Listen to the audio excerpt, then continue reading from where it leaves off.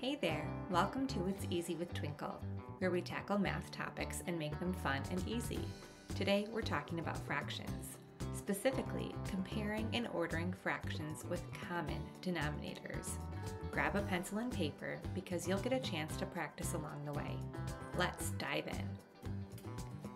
But first, let's review what we already know about fractions. Let's break it down.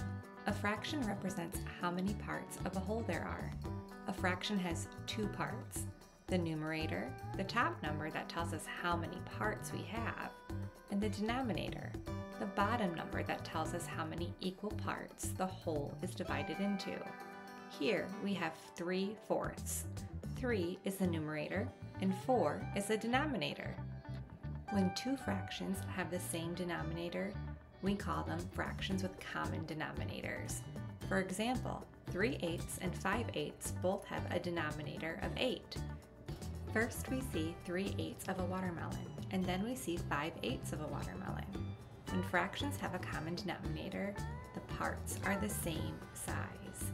And when we have a common denominator, we can easily compare and order fractions. Pretty cool, right?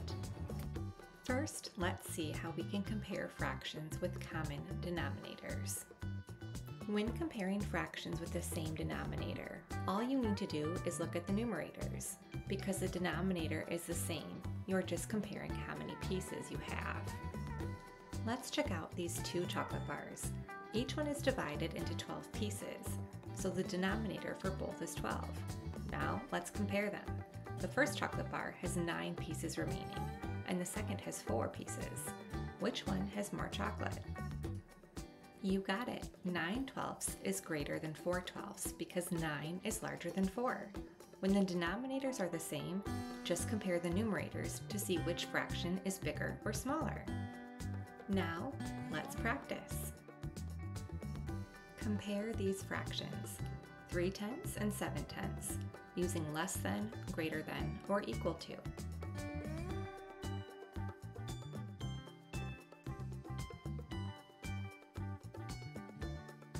The answer is 3/10 is less than 7/10 because 3 is smaller than 7.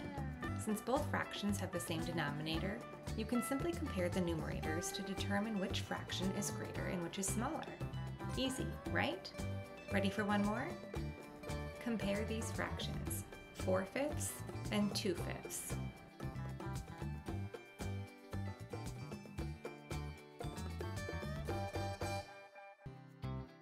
Did you get 4/5 is greater than 2/5 because 4 is greater than 2?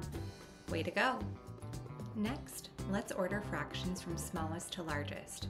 Since we are working with common denominators, simply compare the numerators to determine their order. Here's an example: 4/8, 1/8, and 5/8. Start with the smallest numerator and work your way up. Give it a try.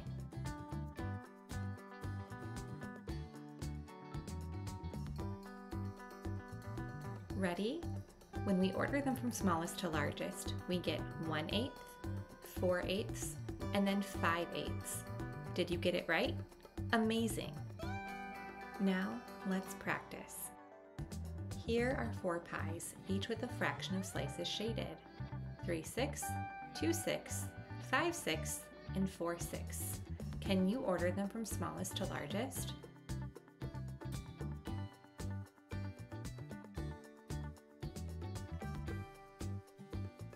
Let's check your answer. The correct order is 2/6, 3/6, 4/6, and 5/6. Keep it up. Let's try another one. Time for a sweet challenge. Here are 4 trays of cookies, each with a fraction of the cookies left: 3/12, 7/12, 9/12, and 2/12. Can you order them from smallest to largest?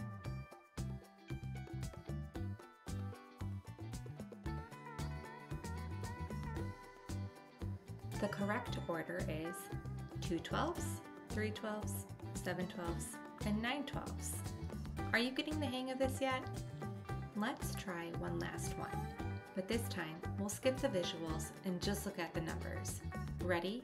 Here are 5 fractions: 12/16, 4/16, 7/16, 14/16, and 3/16. Order them from least to greatest.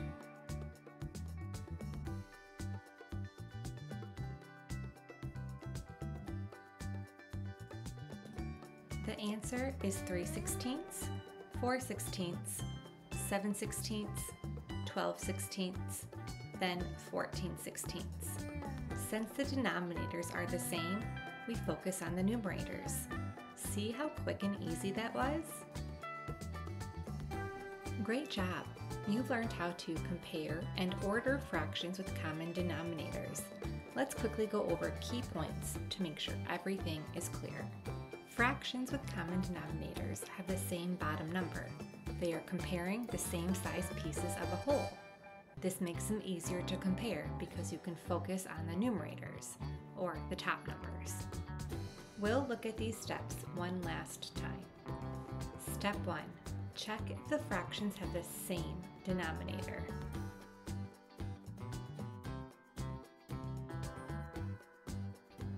Step 2. If they do, compare the numerators. The fraction with the larger numerator is the bigger fraction. In this case, 9 is larger than 5, so 5/10 is less than 9/10. Now you're ready to compare any fractions with the same denominator. Keep practicing, and soon it will be a piece of cake. Subscribe to Twinkl Teaching Resources USA for more It's Easy with Twinkl videos.